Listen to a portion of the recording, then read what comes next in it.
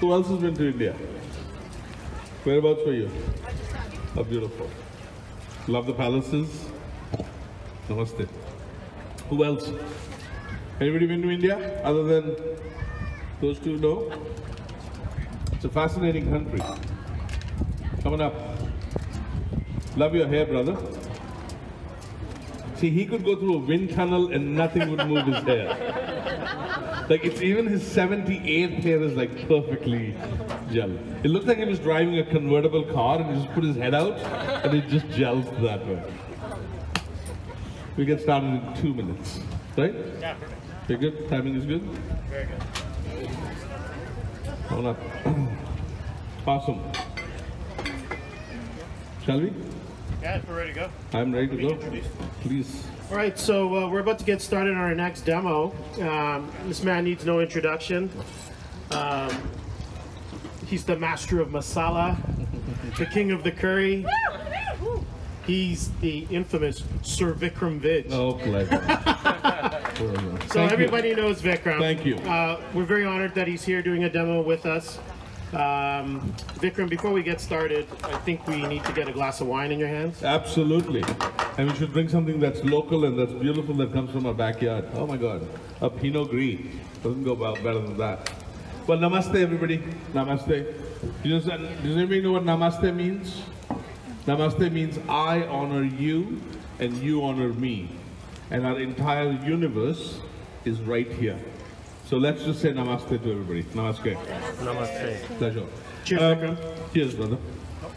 Oh, there. Cheers, cheers, cheers, cheers. You know, I have got my friend and chef Tarun here with me, and he's going to assist me in cooking the food. He's going to stir the pot, and I'm going to just put some spices in it.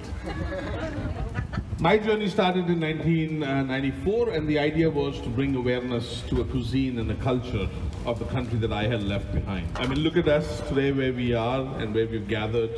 You know, we are from Philippines, and we are from Syria, and we are from different parts of the world, from China and India and different parts of the world, and here we are in this beautiful place called Vancouver and this democracy called Canada, and this is our backyard. And how beautiful is that? So as Canadians, we should be so proud of where we live and so proud of what we have, because we do live in one of the best democracies in the world, where none of us have to change. None of us have to change. I don't need to change my nose ring and my toe ring and my piercings in different places. I can be who I am, and that is a beautiful part of the country. I had the honor last year to cook for our troops on a ship, and I'm telling you this honestly, the fact that we are standing here roaming freely and enjoying the Spot Prawn Festival is because those troops are protecting our democracy. And without them, we wouldn't be here. So when I left the ship, I said to them, what would you like me to take back to the Canadians? And they all said, don't forget about us. So let's take a moment and say thank you to this freedom, because that's all we want, and the choice of being here. Without them, we wouldn't be enjoying all this beautiful Spot Prawn Festival. Again, I'm going to start with the masala. Masala is what? Who knows what a masala? Who cooks Indian food here? Who cooks Indian? You do? Who roasts their own spices and grinds their own spices? You do? You have way too much time on your hand, brother. You do? Are you retired? So, masala starts with onions, ginger, garlic. That's the starting point of any cooking. Put it up a little bit. Then, once you brown the onions, then you would add a little bit of garlic to it and a little ginger, right? Now, this constitutes a masala in the sense of roasting of onions, ginger, garlic is the starting point of every Indian cooking. A little bit of cumin seeds just to give it a little flavor, and I'm going to add a little bit of red crushed chilies. Now, anybody's ever had a faux pas with Indian food? Anybody has made curry and they said, oh my God, this is terrible? No? Come on, then you should open up an Indian restaurant. Because I make those mistakes every day. Sometimes I look at it like, oh my God, this tastes so bad. I can't believe it. Even I can't eat it. So sometimes it happens, because cooking is not meant to be an exact science. Cooking is meant to be, today, this is what I feel like doing. It's like playing music. You pick up a guitar and you start playing your tunes and you enjoy it. It doesn't have to be exact. It depends how hammered you are sitting on the floor. So, onions, ginger, garlic with a little bit of cumin seeds and some red chilies. Always add whole spices to your curries first and then add ground spices to it. Anybody know why? Because whole spices take a little longer to cook, and that's what you need to cook down, and then you add tomatoes to it. Always add tomatoes that are fully and beautifully ripe. And I tell you why, because you're going to cook the hell out of them in the curry anyway. So why buy these beautiful, expensive Roma tomatoes that are so expensive? I'll tell you, one day I went to a really high-end shop called Whole Foods. And I went there and I saw these tomatoes. And these tomatoes were slightly bruised. And I don't know why, suddenly my Indianness came out of me. And I went to the lady and said, excuse me, I would like to buy these tomatoes for 10% less. And she's like, no, we don't do things like this. And I'm like, call the manager. So the manager comes over, she looks at me and she says, you're Vikram Vij. I said, but that is not the point. The point is that these tomatoes are bruised and you're going to throw them in the garbage, and I don't want to throw them in the garbage. She finally, after 15 minutes of haggling like a typical Indian, gave it back to me for the 10% off.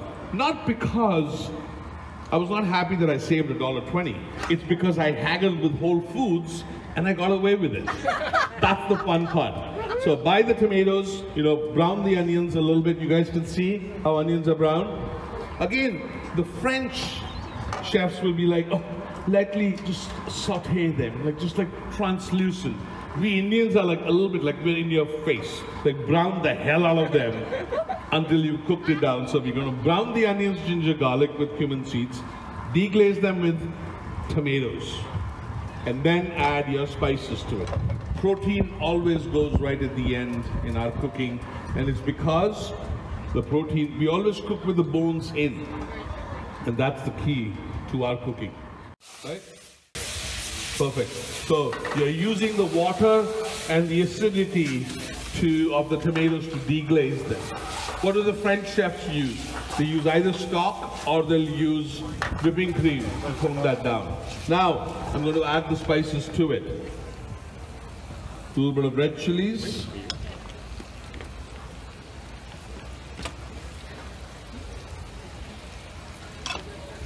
A little bit of garam masala. Anybody knows what garam masala is? What's garam masala? Yes, garam means hot and masala means spices. Now when you come back from skiing, you have mulled wine. What are the spices in mulled wine? Cinnamon, nutmeg, cloves. Yes? Awesome. So these are all spices that produce heat. So when you come back from skiing. So that's exactly what is in the garam masala. Garam means hot, masala means spices. There's a reason why countries that are near the equator, they eat spicy foods. Because they need to sweat. And when you sweat, see this breeze that you're feeling? If the breeze is blowing, your body is sweating. And when you sweat, you cool yourself down. That's why countries that are away from the equator, Germany, Scandinavia, they eat spices that stay, they eat things that retain heat because they need to be warm, right? Whereas countries like India, Singapore, Malaysia, all these countries eat spicier foods near because they need to sweat, and that's why. So this forms the masala. Now you can take this masala and keep it in the fridge for almost a month and nothing would happen. It's like making a delicious tomato sauce. So you can make it beforehand. You don't need to do this every day. Onions, ginger, garlic, it's too much. You can just do it one day, put it in the fridge, keep it, pull it out, and then sometimes add coconut milk to it, sometimes add whipping cream to it, sometimes add sour cream to it, vegetables. So it's basically like a delicious tomato sauce or a stock that the French use. Style of cooking is all over the place. And that's the key to Indian spices. So Vikram, I got a quick question for you. Yes, sir. Spices, how do people at home go about buying spices? Because freshness of spices are important. The stuff you buy out of the little jars in the grocery store, they're not very good. What do you recommend we do? So this is exactly what we do. A stainless steel container that is closed like that. It's dark. Don't keep it above your fridge, above your stove like this. Keep it away in a dark spot, and that's what you need to do. So the smell stays in there, it's dark, and then these are the kind of containers that you buy. They're like stainless steel containers, right? Again, it's like coffee. Coffee never stops being coffee, right? Coffee's always good. It just sometimes, if you've been sitting on the coffee for a long time, it doesn't have that same freshness. The roasting process goes away. So cumin will always be cumin. It doesn't change itself. It just is different if you leave it on for a long time. But to be honest with you, make it and have the masala made like this, and that's the best way to enjoy it. Okay, so now what are we going to do? We're going to take we made the masala there, right? And I'm going to put the prawns in there. I'm on high heat.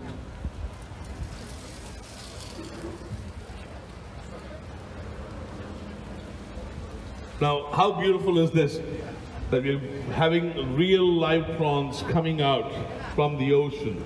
And I'm telling you this again, we in Canada should be proud of it because we have an ocean that produces great sustainable seafood. We have farmers that produce great produce. And then we have a wine region that produces great wines. What else do you need to become a great culinary destination? We are a culinary destination.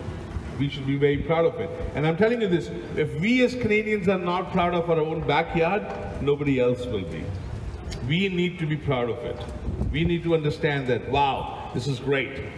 So Vikram, do you remember the first time you had a spot prawn? Well, we started, I think, probably 10 years ago. It was me, Robert Clark, and we came down and with Steve, and he had the Ocean Wise, and then he was like, okay, let's start this Spot Prawn Festival. And we were like, okay. And then I remember this long station, and we just stood there, and just the prawns came in, and we just had some curries, and we made some food, and we enjoyed it. I mean, look how beautiful it is, and a testament that you guys are all here, supporting not only us as chefs, but also supporting the ocean and the sustainability behind it. So, almost there, and then what's the last thing you would add? You add salt to it at the end. Sea salt? Just a little bit. Well, I use kosher salt, but this is obviously like a sea salt that you do. And why do you add the salt right at the end? Does anybody know why? Because salt is something that pulls the juices out of. So if you put salt beforehand, it takes out the water. And so if you put it right at the end, the last part is just, it kind of just deglazes that moisture that's left over in there, and it cooks it through and through. Finish that off with a little bit of coconut milk. I notice you're cooking with the shells on. Okay, so great point. Why would you cook with the shells on? Now again, French chefs, you know what they would do? They would remove the heads off. They would take the heads off. They'll make a little like a fish stock on the side. They'll sell you the prawns for like $40, and then they'll sell you the stock for another $10. Like, oh my God. Indians are slightly cheap that way. We love to cook with the shell on, and then you can enjoy it because all the flavors of the meat, like if you're making a bisque or something like that, is right there. So think about it. This could be a coconut bisque, and it's delicious, and that's the important part. So there you are. We've kind of cooked it down. And serve it. This is something that you can do. You can do it on the backyard. You can do it beforehand. You can make this masala. You can put chicken in there. You can put white fish in there. You can put, the lamb. The dark meats are the only things that you might need to cook a little bit more in it, and that's where the flavors come from. So that's what it is. So can anybody tell me what's in the garam masala? Which ones? Okay, come on up. Come on up. You're going to get to taste this.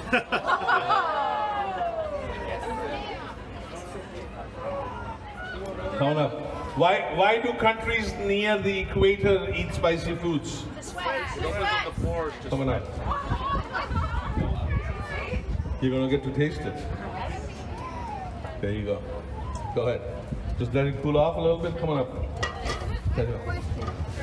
Yes. Was the black salt. So it's basically like a rose. I had some rose pebbles and I had some rock salt and I just chopped it up very fine. And it gave a little bit of an aroma to it. So it's like a regular salt, sea salt, and I put some rose pebbles in it. Okay, so it's not. Get your hands dirty. You can wash your hands afterwards. No. But there is a salt like that comes from northern India called the black salt, and it has got hydrogen sulfide smell to it. It smells like eggs, and that's where the flavor comes from. And it comes from the caves of India. Really? Yeah. Is there a traditional dish in India which this is sort of based on? Oh, great. So in Goa, traditionally, that's where the seafood comes from. Okay. So Goa, being a Goan dish, that's where they make these prawns, deep-fried prawns, deep-fried fish, and it is actually a Goan dish that comes from the coastal region. So North India predominantly uses yogurt and whipping cream. South India uses coconut milk and everything that's coconut based because of the water and use of coconut, because South India has a lot of coconut. So how are the prawns? Have you tasted them? Lovely. Oh, good. He's never had a prawn. Since we have a token Indian with us, we must let him taste it. Darren's got to get up here, absolutely. Eat it. How was it? Oh my God, I love the fact that they use their hands. Absolutely. The best part is, once they eat that curry, their hands are going to be completely yellow for 2 days. I only eat on one condition. Wash your hands over there. Yes, sir. I need an overwhelming wow for Alex Yes. and Vikram. Oh, thank you. Pleasure. But Thank you. Pleasure. And to Pelham. Hello. giving up their Pleasure. time. Oh, my honor. Coming up. Bronze. You want some too? Yeah, I'm going to eat. Why not? Absolutely. Taste that. How was it? The salt was okay? Spice? Yeah? Spice is good? Excellent. Wow, it's delicious. They're good? Masala is good? Excellent.